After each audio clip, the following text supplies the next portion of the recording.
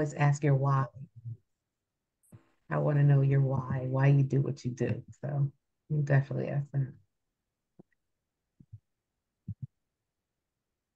Hey Mo, Hey, Ricky. the doctor is in.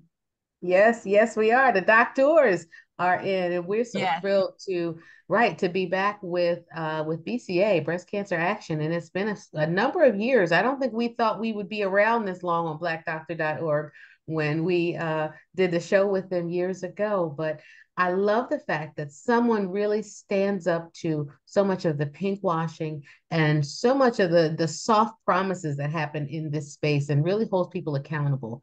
And I think when I think about BCA, that's what I think of. I think Yeah. of folks who are really holding us accountable, whether it's research, whether it's advocacy, legislation, and and making sure that we're inclusive in this space. So I'm just thrilled that we have Dr. KR here with us today. Is it Yeah. okay to call you that, Doc? Yes, that sounds good to me. I might actually start going by that a little bit. I think you should. TKR. DR KR. Yeah. That's so great. I know I just remember that we had them on the show. And I think that was like really early on during COVID in our early years, and but I think that what we love talking to people who make an impact. And we have so many of us in this space. And I think breast cancer has more advocacy groups than any other disease because we're women and we all take care of each other in some way, right? We have this love for each other. So but I love it when people can say, this is what I did and this is what happened. And Yeah. that's what you guys are doing, and you're making such a difference. So talk about it. Tell us about it, because I don't know if a lot of Black women really know about you guys. Yeah. You know what I mean? And so we need to get them knowledgeable. Yeah. Well, first and foremost, thank you for inviting me into this space. It's really good to be in community, especially with folks who share parallel identities, and as a grassroots, as the first kind of Black femme executive director of a historically and predominantly white organization. And although our work reaches and expands across all demographics and identities and such, but coming in as a leader in this space, and being very intentional about the intersections of our work, is exciting. And also, when you think about the breast cancer movement and you think about all the red tape and systemic inequities and oppressions, and being who I am within my identities, being Black, being queer, being a femme, being able to like be out loud about these things and carry on the history of our organization. We've always been loud. We've, as you said, Ricky, we've been one of the organizations that just kind of calls it as we see it and calls out and calls in folks, right? But that's in our very name. We're very intentional about naming action in our words, because for the folks who had founded our organization, they came from a grassroots. I don't know if y'all remember ACT UP back in the 80s and into the 90s and such. And so ACT UP Most and the definitely. coalition. Oh, you remember? Okay, now. No, no, tell everybody else because they don't know. So yeah, oh, yeah, keep going. It's a oh, coalition. yeah. ACT UP, a group of a coalition, but also a group of other partner organizations that were really doing grassroots level advocacy and organizing works, specifically in the 80s and 90s around HIV and AIDS and such. But rooted from that was a lot of health equity work. But back then, equity wasn't being named. So, more social human rights kind of work or whatnot. But we've actually, I think, as a movement, have been very intentional about naming equity and inequities and oppression now. But ACT UP and the folks that were leading that work did some really amazing grassroots level work. And a few folks within that movement started Breast Cancer Action because, one, the three folks that co-founded the organization all were navigating either a current diagnosis of breast cancer or have overcome, treatment and the disease. So their intentions were really rooted in the fact that prevention wasn't being discussed. It wasn't just enough to say, okay, someone has breast cancer. Now, what did we do? We were really looking at the root causes of breast cancer and really looking at systemic interventions and changes. Now, back then, it wasn't specifically named environmental racism, thinking about, how those are at the core issues with this disease. But we named a lot of like injustices. And I think now in the iteration of Breast Cancer Action, we're really focusing on those intersections of gender justice, racial justice, environmental justice, and climate justice, and how all of those encompass health justice together. Wow. You're Well, I love preaching. that. I know you're preaching, girl. Go ahead, Mom. I was just at I was just in Davos at the World Economic Forum, and the intersection of all these things is becoming more and more clear, right? But I feel like the breast cancer community historically had not been as inclusive. I think that, you know, and I'm a Black queer femme presenting breast surgeon in this space where there's very little representation, but my patients still don't have materials that look like them, that speak to them in their support groups. The pink washing that happens in this space, I feel like has overshadowed a lot of good opportunities for really leaning into that intersectionality and exploring that from a research standpoint, from a data collection standpoint, from an outcome standpoint. There's so much work we have to do in this space. How do you all decide what your agenda is, and how do you strategically target what you hope to do? And yeah, where do you start with Yeah, where do you focus, right? Yeah, There's so many yeah, things. yep. Yeah, I think I mean, as y'all know, there's so much when it comes to not just the movement, the breast cancer advocacy movement, but the industry, right? Like, because there's money in breast cancer. And I think that's where we start with tackling the industry. So we really think about not just the systemic interventions, thinking about policies and institutions and practices that don't center folks within the furthest proximities to power. And typically those identities of folks within the furthest proximity to power are us. Black folks, queer folks, trans folks, you know, et cetera, right? Indigenous folks, BIPOC folks, all of that, right? And then there's, you know, overlapping margins there and such. So because we focus on those systemic interventions and we focus on centering those folks within the furthest proximities to power, then there's no running away from the identities we're talking about. Like I think that how we kind of prioritize our work outside of systemic interventions is really, again, looking at those root causes. I think one of the leading things we talk about both internally and externally as we do our work is how are we discussing prevention? You know, we can discuss treatment, we can discuss, you know, advocacy practices and things of that nature, but if we're really not talking about like really discussing how this disease even starts and how we tackle those things, then we're just putting a Band-Aid over the problem, because our goal isn't to manage this thing, right? Our goal is to really tackle the root causes of this public health issue and this crisis. And unless you're like pulling the plant from its roots, we're really just, you know, flipping away, you know, and just preventing it from like getting bigger and bigger and such. So I think how we focus our priorities is really just looking back at the root. And you know, Dr. K, I love how you're saying that. And if you think back into like the 80s and 90s and what made breast cancer pink, it was probably Komen.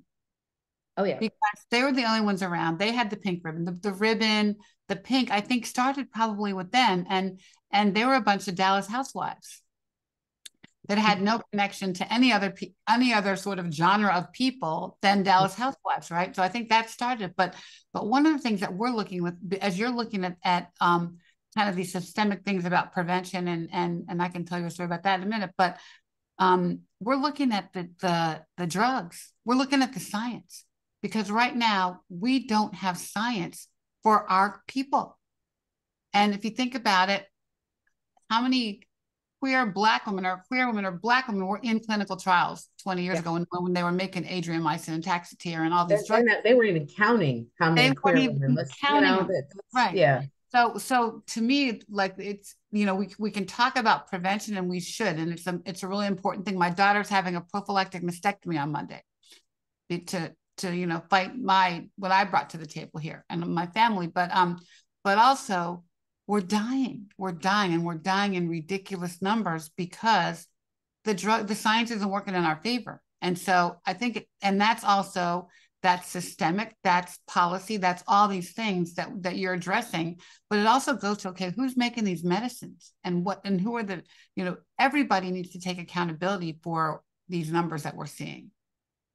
You're now listen, you're preaching now about accountability of, and what I tend to lean on is the trust factor, right? Like when we have so many years of systemic racism in navigating the nonprofit, well, not even nonprofit, but the medical industrial complex and the breast cancer medical industrial complex and all these different things, but specifically a system that wasn't created for us, or treatment or research that we're very often not found in or created for us. I think I won't say forget, I think that sometimes when new treatments are out or medications are out, I think that our system says, just trust us. This is great for us, right? When we as a people in a community have not had a long history or a current reality of trust being rooted within those systems, right? Like we might trust our direct provider that we've been working with, but thinking about the trust of the fully system that is governed by a political system that's not rooted in accountability and trust, and federal agencies that make decisions and hold patents and, put up all this red tape in the release of medications that could be beneficial for us and the release of less harmful treatments and things of that nature, it bears the question of why should we trust you now when historically there has not been any accountability. We understand that most of the treatments that are out now is because there were gene cells that were stolen from Black folks anyways, and we're constantly being tested on in eugenics and, if we really want to talk about it, so I think that the folks that make our legislative leaders, as well as folks that are in the healthcare system, I think we all have to do a better job of having transparent conversations of what trust and accountability should look like, especially when we are tugging or tasseling with the history that we, face. That's interesting. Oh, sorry, go ahead. Yeah. No, I was going to actually bring up a different point, but yes. I want to talk about this a little bit because when I talk to medical students, so I teach health equity at Dartmouth, and when we talk to the students, I tell them, listen, you have to understand that when we put on this coat, we are part of a community that has been complicit in creating a culture of mistrust. And you cannot expect that just because you're Black and you put on this white coat, that patients are going to trust you, they're going to believe what you say, and they're going to now magically transform their lives and take care of all the things that you're telling them to do and the metformin you want them to take and et cetera. That trust has to be earned. And in the cancer space, especially, it's really challenging because here you are now faced with a diagnosis. You may know somebody who had cancer. You might know somebody stage for stage, but your treatment now all of a sudden seems really aggressive, right? You got, let's say, TNBC, and now all of a sudden you need chemo. You're like, well, why didn't my cousin need chemotherapy? And I don't trust this. And I think you have the cure anyway. Y'all holding on to it, right? Yep. And my answer to you, though, in that question you asked, why now? Why should we trust now? And the answer is because if we don't, we're never going to get to the point where we can not only recognize what disenfranchisement feels like, but begin to envision the type of healthcare and partnership we want. Like, we know what it feels like. We know what mistrust looks like, but we don't talk as much about what that healthy relationship looks like and feels like. And we don't get to that point of creating it because we're still at the point of, I feel this thing, I feel this thorn, I feel this thorn. Yeah. And we can never imagine what it feels like to have the thorn out. And I want us to really becomes our normal. The thorn becomes our the thorn becomes normal. It does, but it doesn't have to be. But it's up to us as clinicians. I think you're absolutely right, KR, that we gotta bridge that trust. And that means not just offering a clinical trial to say, check, well, I offered it and she refused. It's like, no, we got to go back and we need to circle back and talk to Ms. Jenkins again and find out, well, why did she refuse? Maybe she just couldn't hear it right now because she just got her diagnosis. Maybe she's trying to figure out her childcare situation, and go back and do it again, and then do it again, and then do it again until that trust becomes more visceral, right? That's right. And I think, Ricky, that's the part that clinicians are missing, because women say, well, I didn't get a role because they didn't ask me, or they only asked me once. Yep. Right, right. And really, it's really a lack of knowledge. What our research is showing that it's fear of the unknown. It's because they don't understand. And when you break it down in words they can spell and explain the medicine, explain the treatment, explain the trial, sign me up. I want to do that. I want to live, but they don't know about it. And if it's not being taught to them from a voice of trust, that's why, we talk when we trials, because it's from a voice of trust, another blessing. And so if they're not getting it from us, then they're not getting it in a way that they can understand it and trust it. But The when they data bears do, that out. yeah, and the data bears it out. But when they Right. do, they're like, hey, I'm ready. Let's go. What do you got for me? Bring it. Even when we spend 2 more minutes in the room and talk to Yeah. a person the way they can understand, the data shows that people are 23% more likely to consider aggressive therapies that could be life-saving for them. And so it just really, it's a small thing, but it's a really, really big thing, you know? Now, Yeah. Karen, what were you gonna, go ahead, sorry. Oh no, I was going to say, even to that point, so outside of breast cancer action, I'm also an adjunct professor at Emory here in Atlanta, Georgia, and for MPH students. Mm-hmm. And a lot of the discussions we have as they're, going into research, going into doing community-based, data collection and things of that nature and such, is not showing up. And I think historically in both medicine and public health, we're taught as professionals, you go in as a professional. You go in, you got all these damn letters behind your last name, so they should Right. trust you. I'm Right. Dr. Such and such, and Right.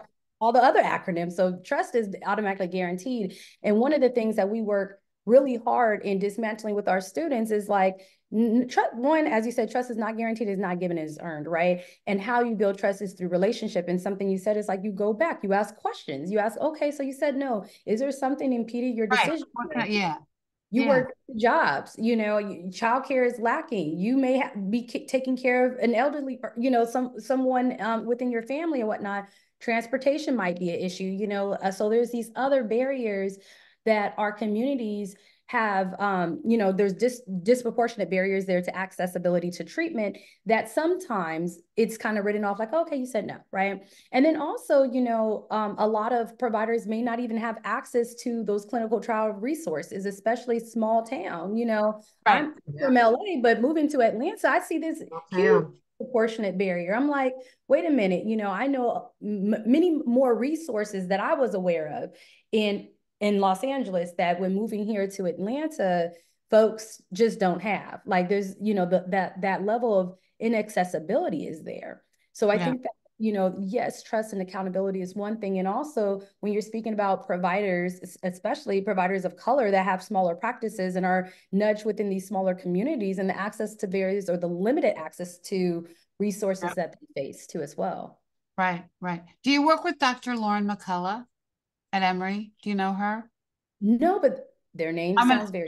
I'm gonna introduce you. So she's actually working on the American Cancer Society Black Voices study. They're doing this study of 100,000 Black women over the next, I don't know how many years, but and I'm working with her on the project with Dr. Melissa.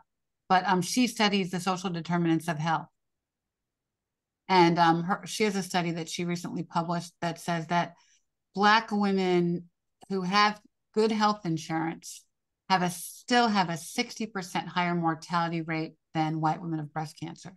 Oh, yeah. Black women who live in a high socioeconomic neighborhood still have 126% higher mortality rate than a white woman in the same neighborhood. But she has some really, really interesting data. She's doing great. So I'll introduce you to her. She's awesome. But I think you would find a lot of similarities in the work that she's doing with, just kind of what's going on in the world that is affecting all of us and definitely affecting cancer, breast cancer. Absolutely. Thank you. Yeah. We saw that in the military, though. When you look at TRICARE and you pull the numbers and look at the claims, the data, oh yeah, women who are in the military who have access to screening every year, who have insurance, right? They have allegedly the best care, still have a higher mortality than their white counterparts, despite their annual screenings, despite all these other things. And so there's definitely something more that goes beyond certainly social determinants of health, that falls under the umbrella of bias and biology. And finally, we're starting to recognize, that there has to be something to the science, whether it's looking at epigenetics and allostatic load, and which is a huge area of interest right now. What's happening to our genes as a result just of racism, right? Our gene expression. I was on a panel last Saturday talking about that, right? And they're starting to tease these things out and really look at whether or not it's the cancer itself, the response to treatment, or if it's something that happens to the genes, the protective genes, as a result of the fatigue of just being Black in America. Right.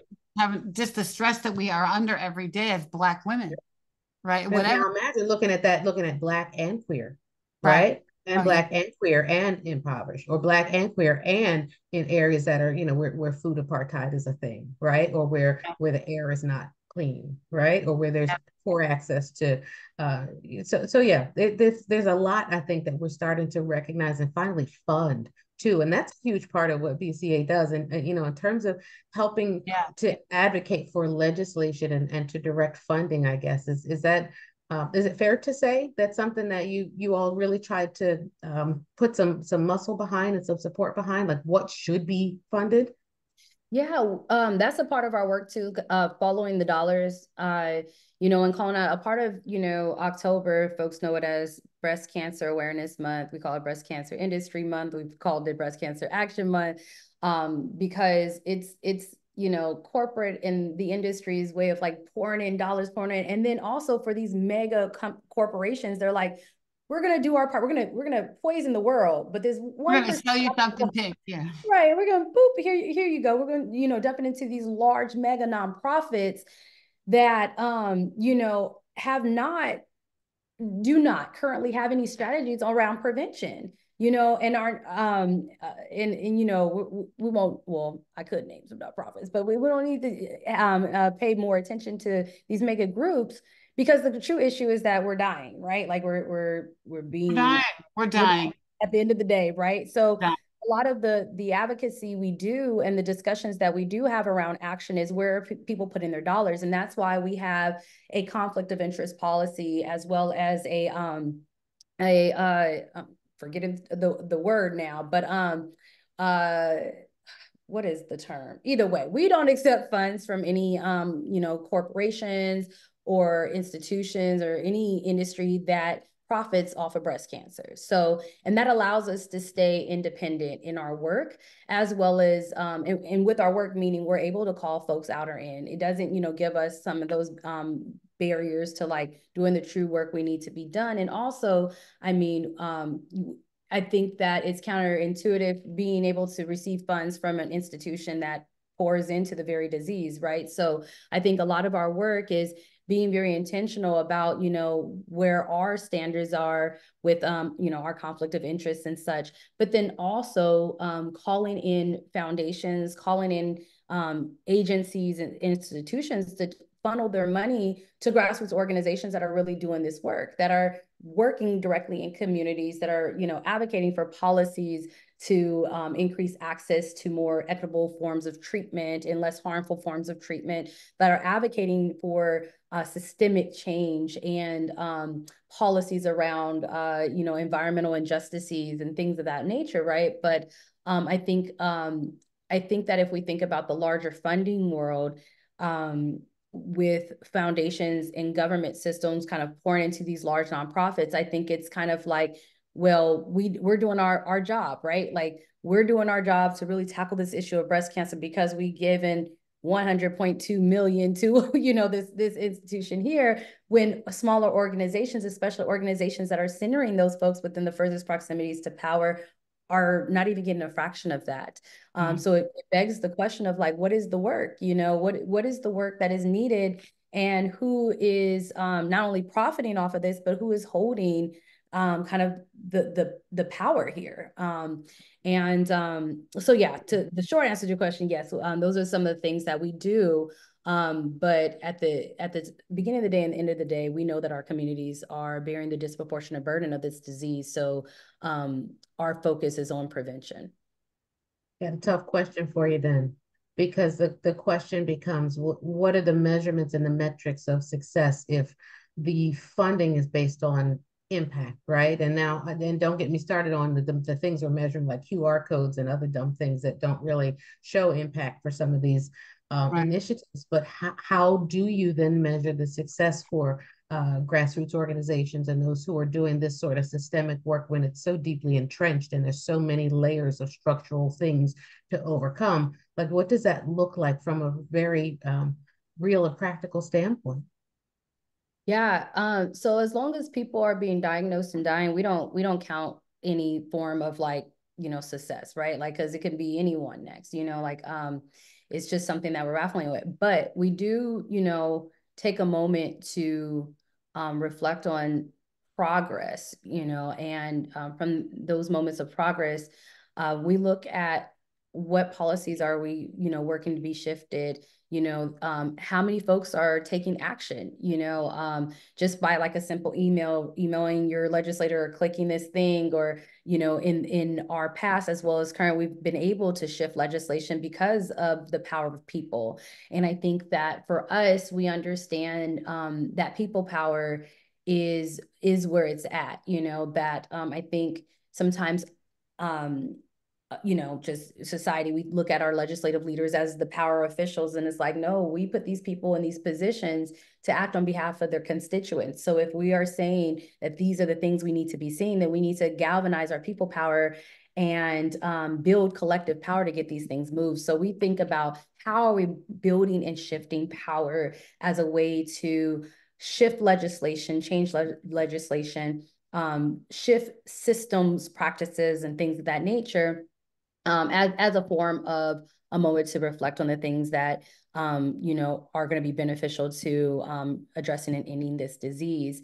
But in addition to kind of like just legislative shifts or systemic shifts or what have you, I think another form is the more people who we can help to become more informed about what's going on. Because I think by now, and we've said it, by now, everybody's aware of breast cancer. Like we know, everyone knows it exists, right? Like breast cancer has touched someone in someone's family or friend circle, right? So the work isn't in awareness for us. The work is in the action behind the information. And a part of that action is political education, getting people informed about breast cancer, because we know, one, for especially Black folks, the body has always been political, right? The body is a politic. But when you think about breast cancer has always been politicized too as well. So getting folks involved in the political education behind breast cancer and what that looks like, and thinking about environmental injustices and things of that nature. So I think the elongated answer to your question is really looking at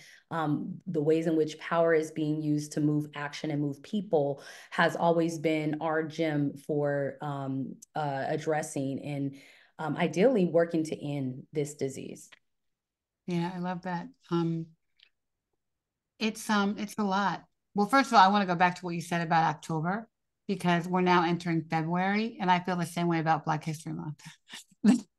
You know, that it's like when everybody else celebrates us, but we have it all year long. I mean, I'm Black on March 1st, but I think October has just become a thing that just is just, you know, and so we kind of, you know, celebrate it because it is the thing. But to your point about awareness, there was a study done by the Ad Council. This is probably like 4 or 5 years ago now, that Komen actually funded, I think, or partnered with them on. And it said that 98% of Black women are aware of breast cancer. Okay, everybody gets it, right? 25% talk about it with their friends and family. 25%. Guess how many act on it? 17. So that, now this was a few years ago, but still, we don't talk about it. We don't act on it. We don't embrace it. We don't prevent it if we can. We don't, because we don't know enough to be dangerous. You know, I mean, my daughter's getting a mastectomy, but that's because of the knowledge that I've brought to her. Do you know what I mean? But most families aren't talking about it at the kitchen table. And actually, Mo, remember we went to Tulum? Mo and I went to Tulum a couple of years ago, and you talk about, but these women, we had about 40 women. 40. Yeah, it was their first. It was actually their first Pride celebration in Tulum, and we went and talked about. Well, I led guided meditation and mindfulness. We talked about breast health. We talked about having conversations, and then also, you know, what do you do when, especially as a Black queer person, you may not know your family history. You may not be connected. Didn't know. They didn't know. Yeah, they didn't know anything. They had, you know, a lot of them had been to a gynae, and some of them were 30, 40 years old, had never talked to their mom, had left home at 15, had never had conversations with their moms about breasts, and they were in the dark. They were in the dark, and we were bringing them this knowledge, stuff that they had never heard before. And so we can't take for granted what people don't know. Yeah. Walking down the street. We gave a BEXA scan to this 65-year-old woman at the Urban League convention last year. And she was dressed to the nines, the hat, the everything, the whole outfit, you know, Miss Houston walking down the street. She couldn't read the form, the permission form. Bless it. Yeah. Never had a mammogram, 65. So you see people that you don't, you know, you can't assume anything about what people, who they are and what they know. And that's what we've learned with our When We Travel Kit. We have to bring it down to who they are and where they are and meet them where they are and how they think and what words they use, the vocabularies they have, because that's the only way you're going to get through. And we have to educate them because they may be aware, but what does awareness really mean? It's not action. What does that really mean? You know the words you talk, you know, but if you're not talking about it and acting on it and knowing her story and talking to your mamas and your grandmamas or whoever you need to be talking to about health, you're not going to get it. That's right. And it's interesting. I hear somebody in the chat, Lillian said, because you don't know what you don't know. Right. And it's very true. Right. It's exactly what it is. My question also is a little bit deeper than that. When you talk about, you know, preventing and root causes, now you coming down my street here with the farm and talking about, right, the things that prevent chronic illness also help to reduce the risk for cancer. How do we as a community democratize wellness so that everyone can benefit from the things that help to reduce the risk of cancer? Because even in the screening, right, the language we use to talk about screening, the way in which screening is deployed is certainly suitable only for certain technologies, and there's a lot of room for disparity in that conversation. And but then when we talk about, oh yeah, don't get me started on age, right? We'll have that conversation too. But just the actual risk reducing when food insecurity is real. Right. So you're eating what you can eat. You're not even focused on whether or not you're getting antioxidants and root vegetables and, you know, dark green leafy things for the selenium and the chromium. And like, how do we begin to address that? And I guess the question really is this: what partnerships do you all form, and how do you bring all the stakeholders around the table to start to address some of these things from a really systemic standpoint? Yeah, because so beautiful question. I think that a lot of organizations and coalitions within the breast cancer advocacy movement have their different focus areas, right? And for us, just in the roots of when we were created and the work we do now, we've always made it a point not to focus on individual solutions, like on behavior change, modifications, and things of that nature, or even like what we consume. We know that, I mean, even the food in the U.S., unless you're growing it's filled with all kinds of chemicals and, you know, hormones and all that kind of stuff, right? And then we could talk about water supply and how environmental racism has affected that too, as well, for groups of people, are specifically BIPOC folks and indigenous folks, right? But that's not our jam, right? We're very clear about our root causes that we focus on around prevention is all on systemic interventions. Really looking at addressing and ending breast cancer through those interventions. So specifically eliminating environmental exposures and toxins, thinking about the fossil fuel industry, when I say environmental racism, really thinking about, you know, for instance, what are we calling it now? I think it's like the beauty industry races, or you know, like kind of like those colonial ideas of standards of beauty and how environmental racism is engraved in that. What were you saying? I was just agreeing with you. I said, sure, you know. Oh, yeah. and it's a whole conversation that we need to have, not only about the beauty industry, but also about the support for innovation for new things that aren't carcinogenic, right? You can tell everybody, oh, your hair relaxers are this and that, and oh, your products, your dye. But when it's time to innovate and create things that work for us, where's the funding for those things? That's right. Right. And I got a real problem with us proving that, you know, all the things we put in and on our skin are carcinogenic if we're not helping people find solutions. And I don't see that movement. I don't see it happening at all. Right. We don't see that. We're working on a study. We just started with a doc at Johns Hopkins, and she actually wants to figure out how to solve the problem for young women, young Black women. And so we're putting together this study that basically said, if you if you knew your risk because of the products you use, so if you're dyeing your hair, doing tattoos, permanent hair, whatever, drinking, whatever the things are that are risk factors for breast cancer, if you knew, or what would it take for you to change your behavior? Like, what do we have to say about those things? What do we have to make you understand about those things to say, no, I'm not going to drink anymore because I don't want to get breast cancer, or I'm not going to dye my hair anymore but it boils down to, what is my solution? You know what I mean? Because if those are for Black women, those are expression of self, right? Hair is a thing that's been our thing for whatever. What's the lady's name who made the first perms in the 1900s? You know, I'm talking about. We should celebrate her for Black History Month. You know what I'm talking about. What's her name? Anyway, but like Madam C.J. Walker. There we go. Madam C.J. Walker. We know she stole it from somebody else. Yeah, she stole it from the other. That lady, I know. But think about that.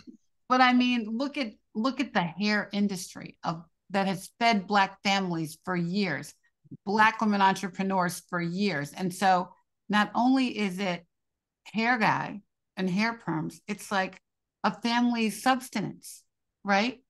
It's how we become independent.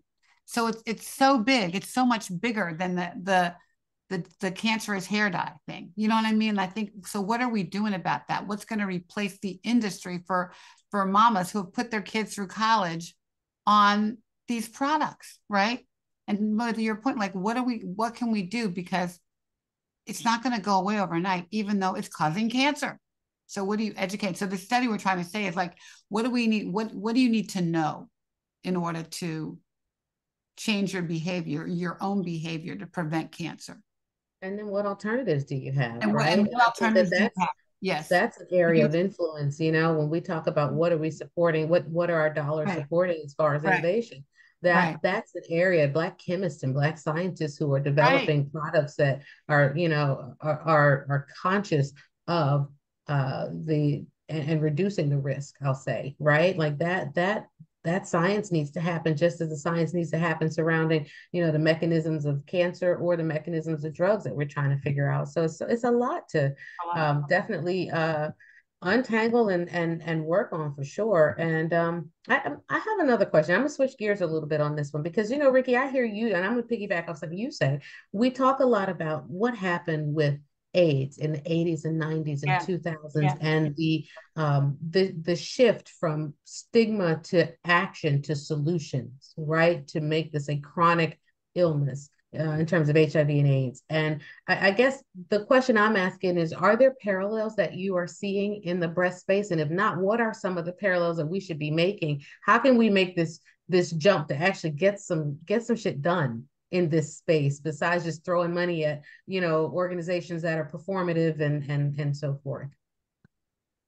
It's a big question, I know. Yeah, no. Well, and let me give Kara some background too. So I believe that the AIDS revolution really helped the whole clinical trial conversation in the gay community, because that's all they had.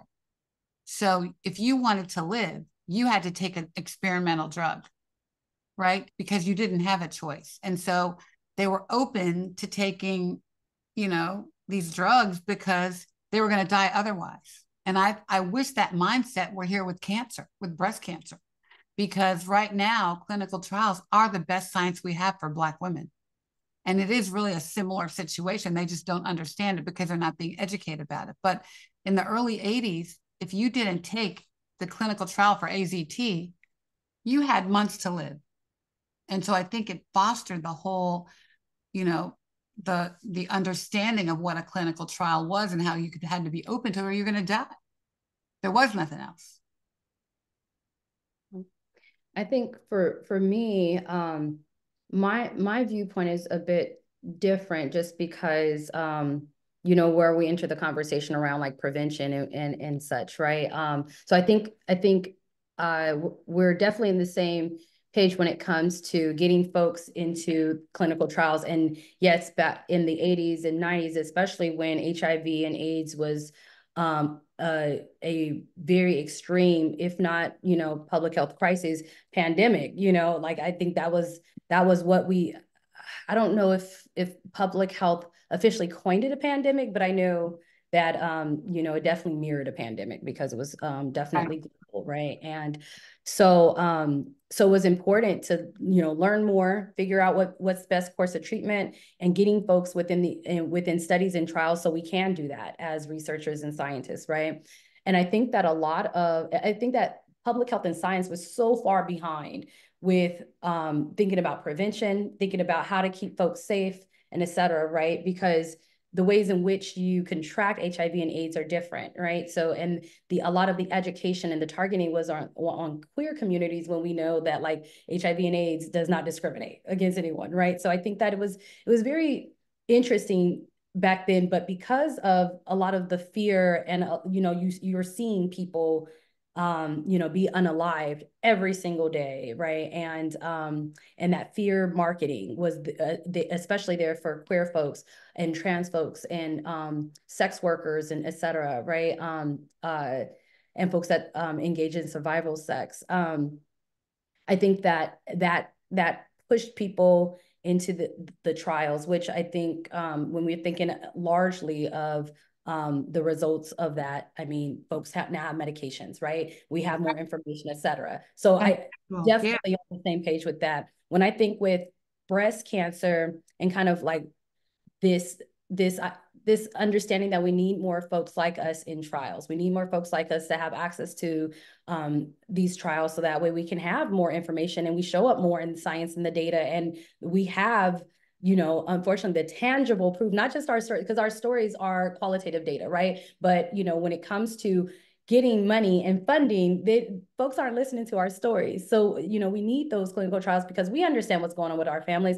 We can sit here all day and name all the people we know in our families, how they got it, what they got. I grew up being told, oh, you're either going to die from, well, I grew up in the hood, so either from gang violence or from cancer, some form of cancer, because it runs in our family. We always hear that, right? And I was always curious to know, like, what do you mean it runs in our family? Because it's not asthma. Yeah.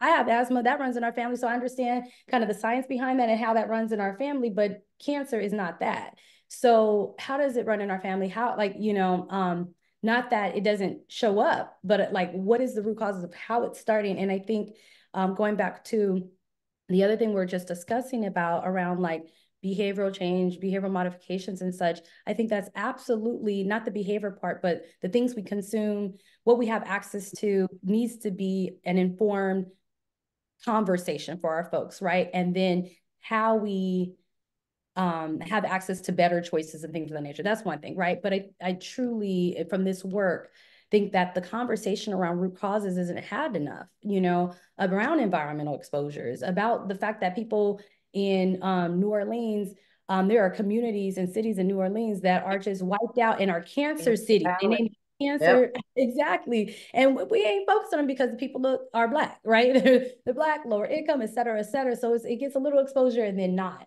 That Flint still doesn't have clean water, you know, like when we ain't talk about that and what this is going to look like 10, 20, 30 years from now. We have an area in DC that's Cancer City, Cancer Alley. Okay.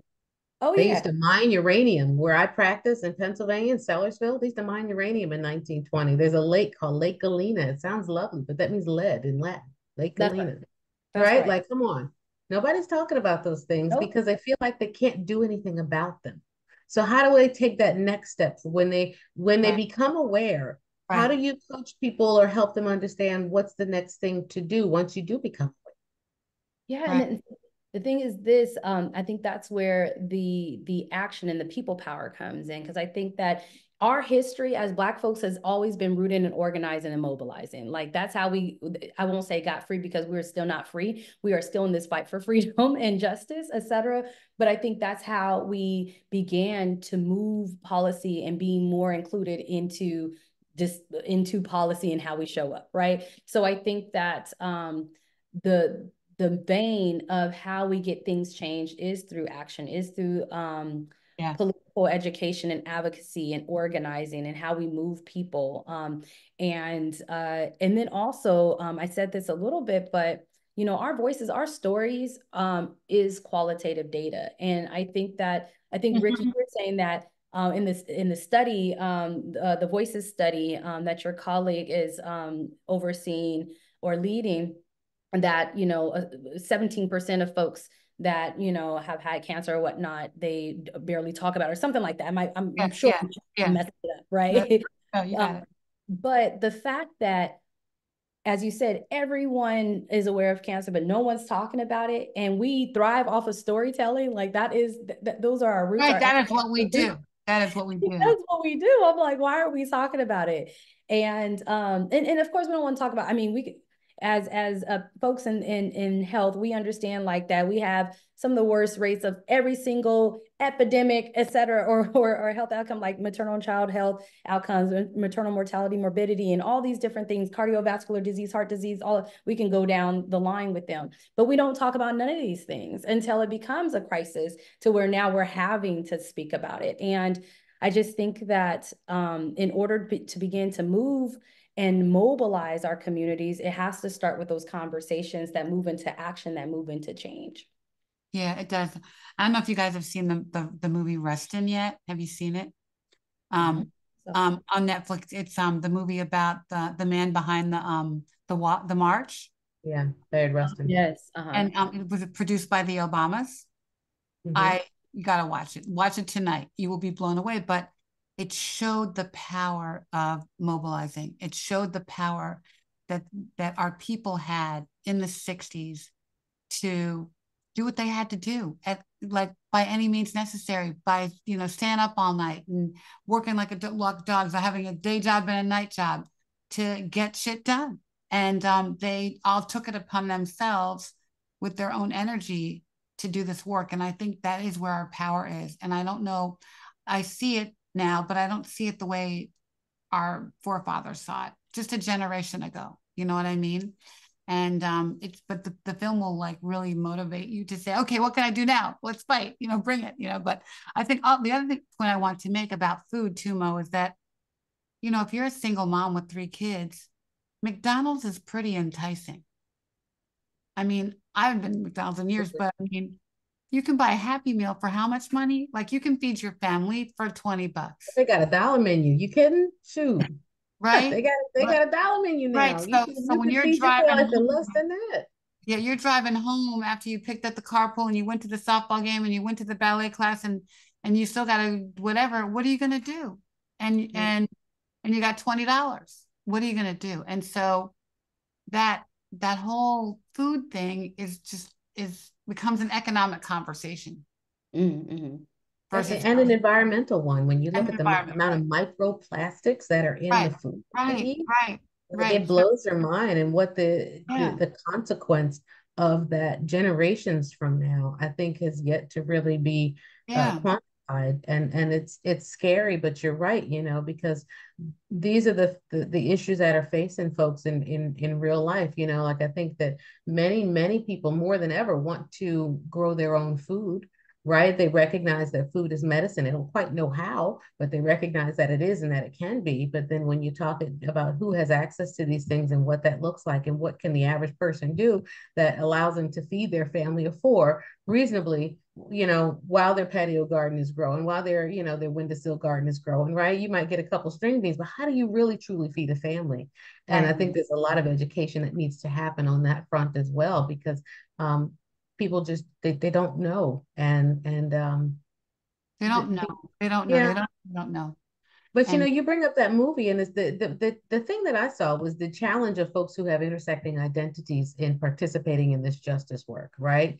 Because when you're Black and you're queer and you have a strained relationship with the church, for example, how do you mobilize folks? How do you do some of the work of social justice, and particularly of justice in breast health?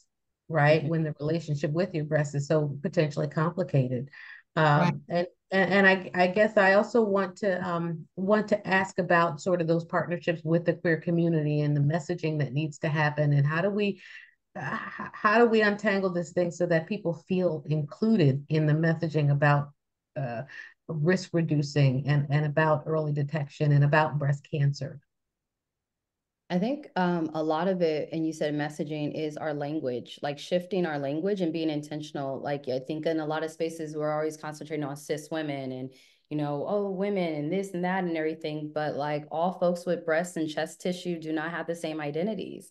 And until let's talk about it, and and when we speak about, well, I'll take a step back too as well, because we're speaking about Black, queer, and trans folks, right? And gender expansive folks.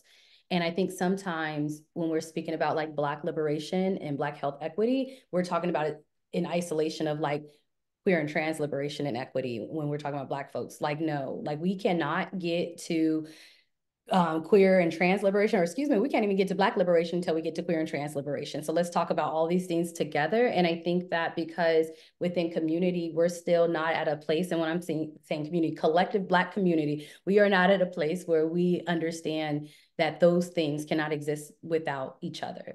And especially when we're talking about how do we get to equity and freedom and health and all of that, right? Health justice. Like if we're still not on the same page here, then and understanding like the disproportionate rates of all these inequitable health outcomes and all that kind of stuff are more extreme in those parallel identities, then how can we have collective conversation about how we move our people and et cetera? Because we're still not even here. So that's one thing, right? But in order to shift language and shift how we speak about not just breast cancer, but like our health in general and stuff, we have to make sure we're not essentially erasing folks from the conversation because of the language we decide to use. Okay. And it's not a conversation, and I'm a cis person. Like, it's not a conversation about like, I'm not included. No, it's the fact that if we're not centering the folks within the furthest proximities to power, yes, I face barriers and parallel identities, but I also know I have privileges. I'm light skinned, I'm slim, I have letters behind my name, all those other kind of stuff. I'm cis het assumed, all these different things and whatnot. So how am I using my privilege in these ways to decenter myself and center folks that fall deeper within those margins? And I think until we can have those conversations and really start using words that are I hate saying like inclusive, but like don't erase folks or whatnot, then it's very difficult to come up with a strategy or collectively come up with a strategy across movements, across like queer movements and, et cetera, folks in the work, when we're erasing people by just our words, and it can be more harmful than not. And I think that sometimes, especially in this social justice space, we think that by using pronouns, we've done the work. And it's like, no, because I asked your pronoun and I'm not misgendering you, doesn't mean we did some work here. That's just a part of how I'm presenting. But now, as you said, we're barely starting to open up, textbooks and medical books that we can see our skin tone in it, or see us a little bit. What would it look like to open up those books and also see our other identities, So it's hard to say, but I think that one of the ways in which we can work more collectively and intentionally together is by how we are discussing and having conversations around this very disease. So yesterday I had to present to a bunch of clinical trial PIs for a Pfizer project that we're working on. So I think we had about 40 docs on the phone that were doing clinical trials across the country. And so I started thinking about, they all have good intentions, but the word I presented to them was being culturally agile. We need cultural agility. So I wrote this definition, but it's basically building healthy, viable, productive, and respectful relationships with patients, meeting them where they are. If you want to have good outcomes, you have to embrace their racial, their cultural, their gender, their age differences with understanding, compassion, and empathy and respect. And that's kind of how I find it. And so I said, take yourself and put yourself in an environment that you've never been in before and see how you feel. And we do that exercise. We call it the only one. I tell them to go to a Black Baptist church. I invite my Asian students, right, to go sit, right? Go take a Sunday. Make sure you eat something first because you might be a while. But go, right? You can tell a sister to go to Supercuts, or tell a Black man to go to Supercuts and see what happens, right? And or go to a barbershop in a community. How many of those researchers were Black though, Ricky? How many of those PIs? I didn't see any, Mo. So where's the intentional effort to reach out, right, to those community oncologists, right? Where Val and I started with, do you have a Black nurse in your office? That's where we started.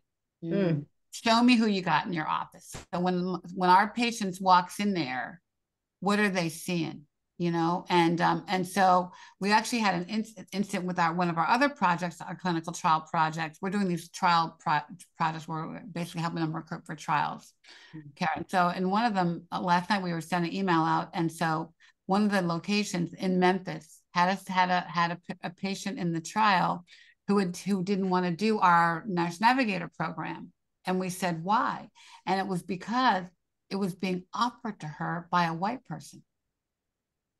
So when we talk to her, it's a whole different conversation. But if you walk into this office where white people say, we're going to give you nurse navigation, it's free, whatever, all the good things we're saying, but because it was offered to her by the white nurse, she didn't want it. She didn't get it. Like, what's in it for me? I don't see black people here.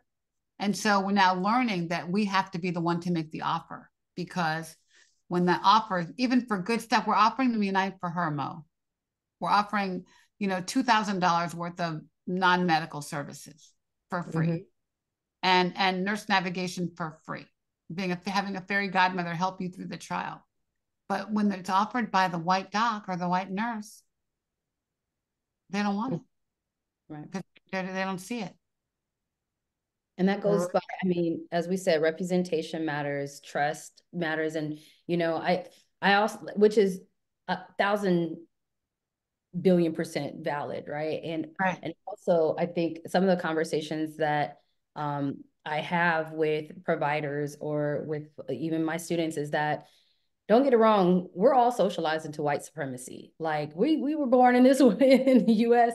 If you're in a part of this, as I said, the medical industrial complex, or and all of that, like, there are biases or biases, stereotypes, what have you, that we just pick up even with our own identities, right? So and I say that to say, even our providers who are Black, Brown, Indigenous, et cetera, can also be socialized within these systems too, as well, to perpetuate harm and things of that nature. So some of the conversations I have is that just because you think you're looking in a mirror, what is it? All skin folk ain't kinfolk. All skin folk ain't, I was just getting ready to say it. All skin folk ain't kinfolk. Let me tell you, because you will get some bad treatment from some bad doctors, no matter what they look like. It's true. Yes, I am a living testimony to that on many different fronts in my experiences, right? And so I think that all of these things are valid, right? Like trust, especially when it comes to the folks that